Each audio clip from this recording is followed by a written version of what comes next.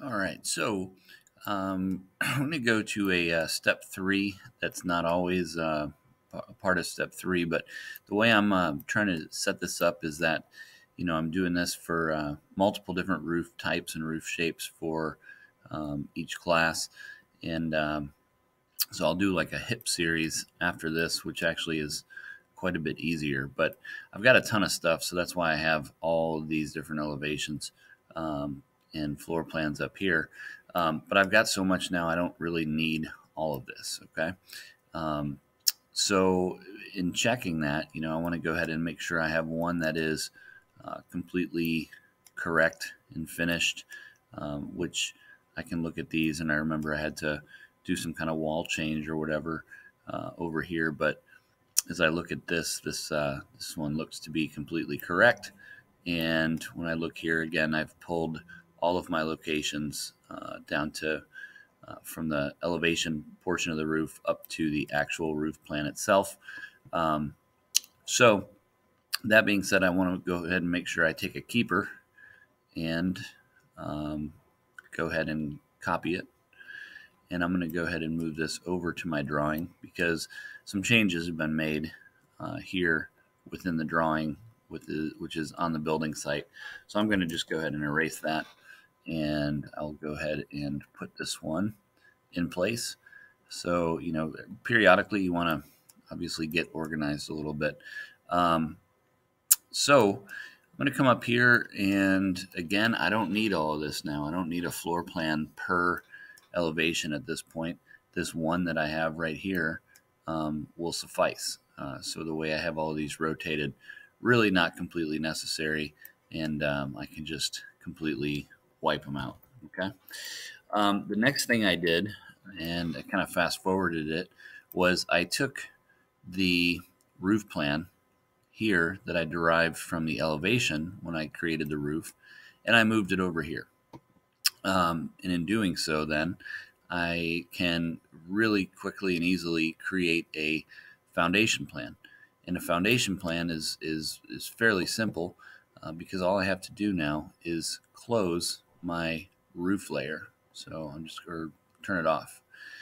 And now what I'm going to do is I'm just going to use my combination of my fillet tool and extend to go ahead and, hey John, how are you?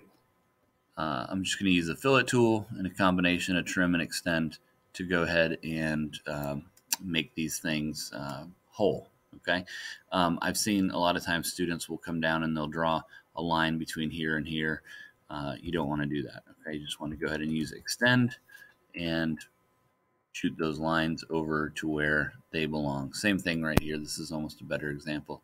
I don't want to go ahead and fill in the blank. I want to go ahead and extend this over. Okay. Since it is an elevation plan, so here's a place where I need to do a fillet. Wait a minute. No, I don't. I need to get rid of everything that's a part of this and this.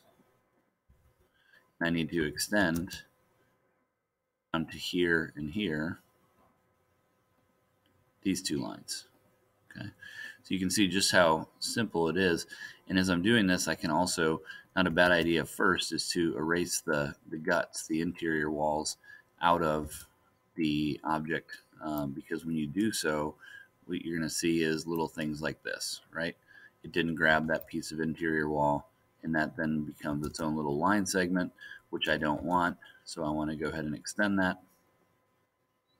And same thing right here. Okay, so these didn't need to be there. This doesn't need to be there, and that's going to create a gap. When I erase this, it'll create a gap right here, which we don't want. So we'll go ahead and erase that and erase that. And again, I can just do fillet, cruise around the corner, and then extend again. Shoot those over that way. This one wanted to grab and go out to that column. And let's see, what else do I need? This one can go away.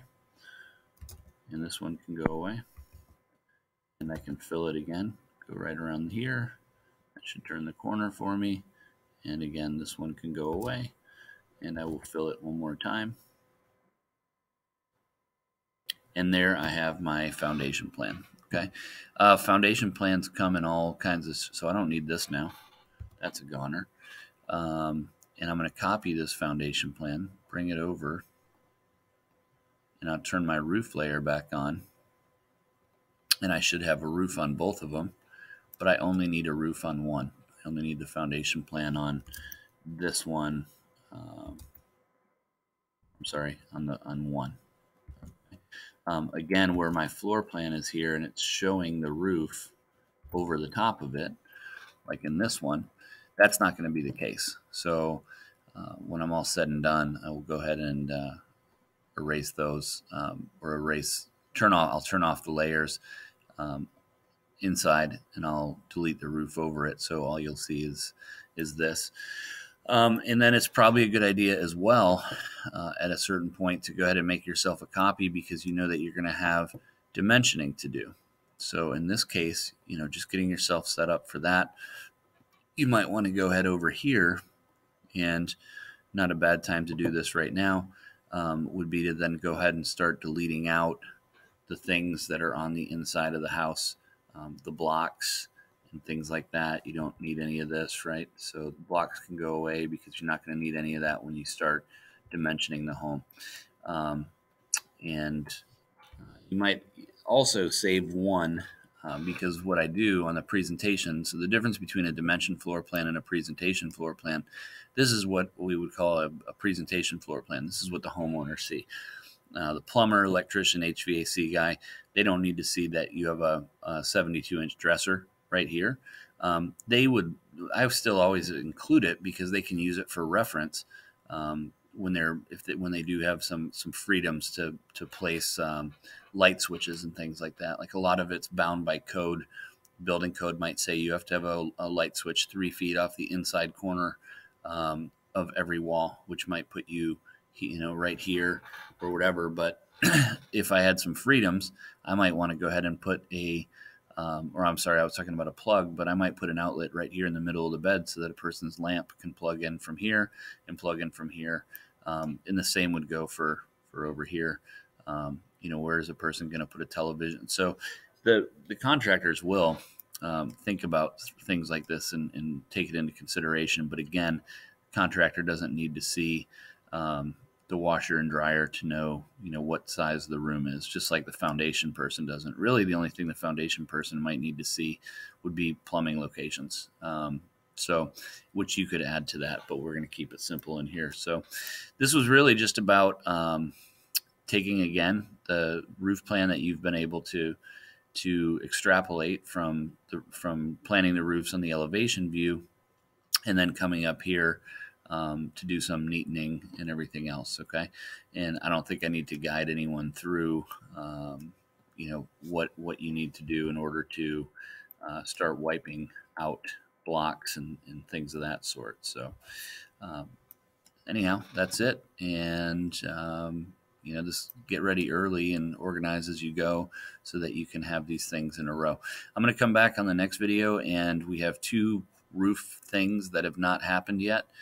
So they will affect something up here. So I probably jumped the gun because I'm going to have to realign this. Well, I can still do it over this roof, but I have a shed roof that has to happen right up here. Okay.